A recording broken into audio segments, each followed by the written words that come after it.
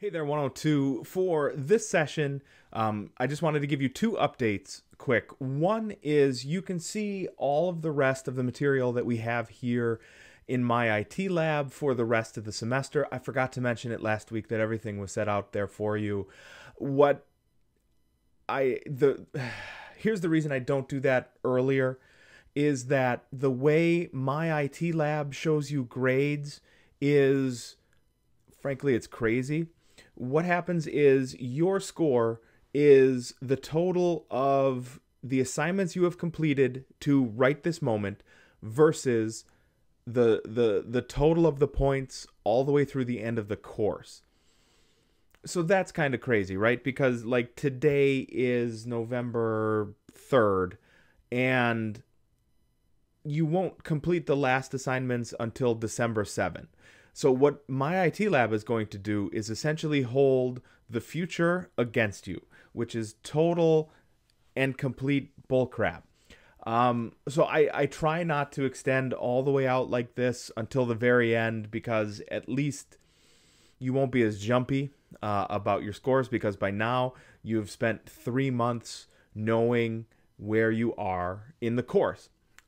So just in case some of you have noticed an immediate fluctuation in your overall score, it's not that it's going to stay that way. It's just that my IT lab is so weird.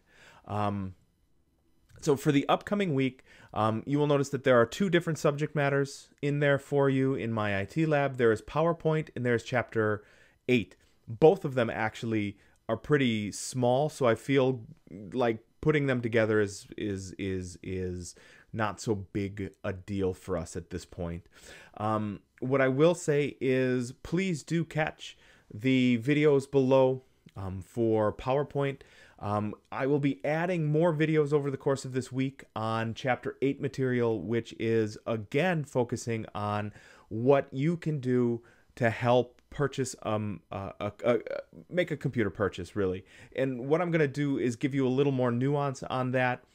Here in 2020, this is either a really exciting time to buy a computer or a really terrible time to buy a computer because you are stuck between the last generation of great computers out there, the previous generation of not so great computers out there, and the next generation of like really crazy good computers out there. So it's a challenging time to buy a machine.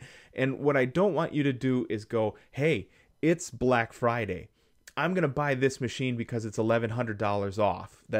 Maybe that's a good decision for you, but maybe it's not. So over the course of this week, I'm going to build a library of videos for you here, and I will have them released at the end of the week, or by the end of the week rather, and then I'll message you that they are in there. So my suggestion is potentially hold off until like Thursday on any of those really big purchases because maybe, just maybe, I can save you a little bit of money here and teach you a little bit of something about what to look for in a machine moving forward forever. So those are the things on your docket for this week. In my IT lab, you will see PowerPoint. You will see Chapter 8 in there as well. Don't forget, many of you have taken me up on my, it's not an offer, but my threat to have you go in and do quizzes in Eagle. You have to do those. That is 40% of your overall grade and a tremendous amount of points. They are short, they are vocabulary based, they are 3 attempts, and they are located in Eagle. Many of you have done them, which means that some of you have not. So get in there and do those. And we'll talk to you again at the end of this week with more computer stuff.